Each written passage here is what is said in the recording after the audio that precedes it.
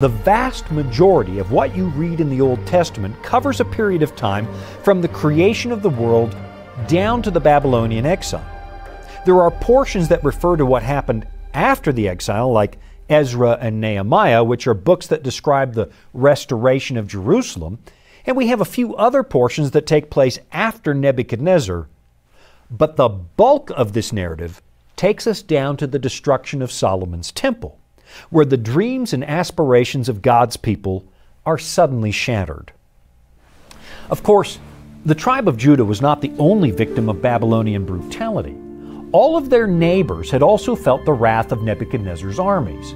But for the Israelites, it was particularly humiliating. Their ancient father Abraham was a Chaldean who migrated to the Promised Land from the city of Ur.